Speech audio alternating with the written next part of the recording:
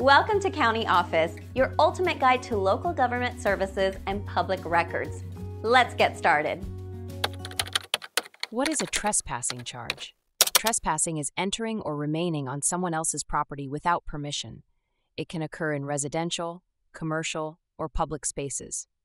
The property owner does not need to be present for a trespassing charge. The intent to enter the property without permission is crucial. Ignorance of property boundaries may not always be a valid defense. Trespassing is often classified as a misdemeanor, but can escalate to a felony under certain conditions. For example, if the trespasser damages property or threatens someone, the charge can be more severe. Trespassing laws vary by jurisdiction. Some states have specific statutes for different types of trespassing. For instance, criminal trespass involves knowingly entering or remaining on property without authorization. Civil trespass is a tort, allowing the property owner to sue for damages. Signs or fences can serve as warnings to prevent unintentional trespassing.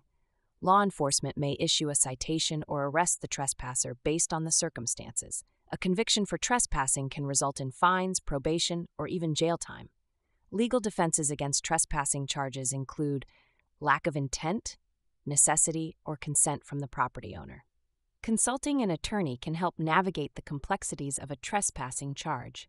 Understanding local laws and respecting property boundaries can prevent legal issues.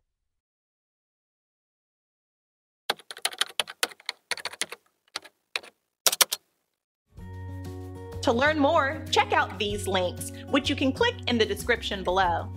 And feel free to comment your questions. We're here to help.